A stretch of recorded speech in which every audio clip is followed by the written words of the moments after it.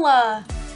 Hello everyone, Molly Egreska here. We're gonna talk about being a vegan today. Say what? Yes, the vegan diet. In my junior year of high school, I started developing acne. I had tried everything. Acne washes, home remedies, psychological rethinking, and it was all great except for one problem. Every single time it didn't work until I found the vegan diet.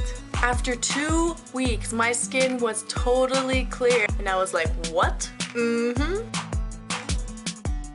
Granted, my acne was never horrible, but I did have to wear foundation and the bumps felt very uncomfortable and painful. This is my skin now. I exfoliate once a week with brown sugar and it's much smoother and I don't have those underground painful bumps like I did before. I am very thankful.